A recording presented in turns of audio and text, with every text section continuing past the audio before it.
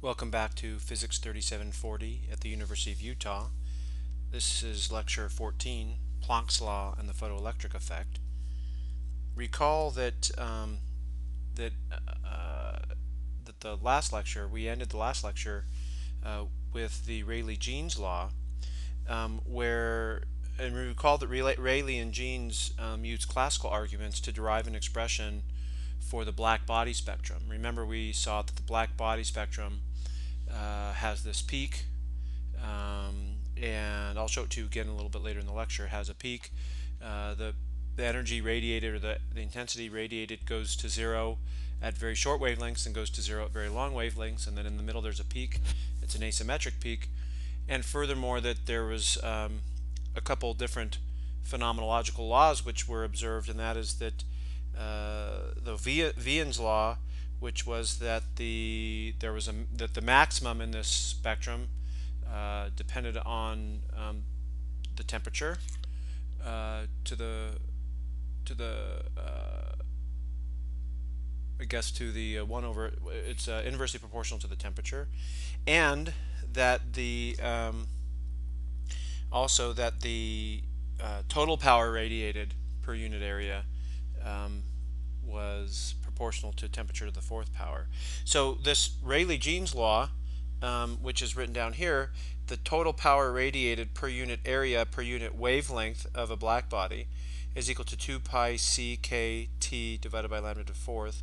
Again, k is the Boltzmann constant, t is the temperature, c is the speed of light, and lambda is the wavelength. So this is basically predicts a spectrum. This is incompatible with both the Wien's law and Stefan Boltzmann law, because this clearly does not have a maximum. As lambda keeps getting bigger, then the power radiated keeps getting smaller, so there's no maximum. And if you integrate over this over the wavelength, if you integrate this expression over the wavelength, you get the total power radiated over all wavelengths, which is what the Stefan Boltzmann law is relevant to, because they were considering the total power. Then that integral will diverge, because at very small values of lambda, so very short wavelengths corresponding to the ultraviolet or even shorter wavelengths of light, then again this integral is going to diverge. This quantity here is going to get very large, and it will diverge. And this was called the ultraviolet catastrophe, and it basically predicted that all black bodies would radiate with infinite amount of power, particularly in the ultraviolet, where lambda is small. And so we were left with this. We left off the last lecture with this conundrum, the ultraviolet catastrophe, and so now we're going to address this. Max Planck basically addressed this, and after we do that, we're going to talk about the photoelectric effect that Einstein sort of explained. So let's start first with Planck's law.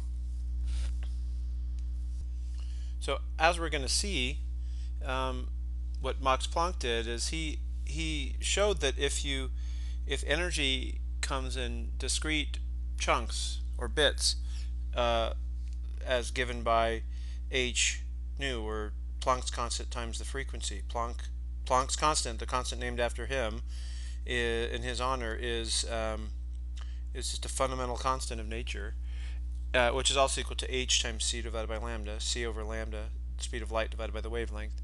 So if energy came in discrete chunks of these values, instead of being continuous as we would expect from a wave, then the ultraviolet catastrophe could somehow be fixed. So this is what Planck showed.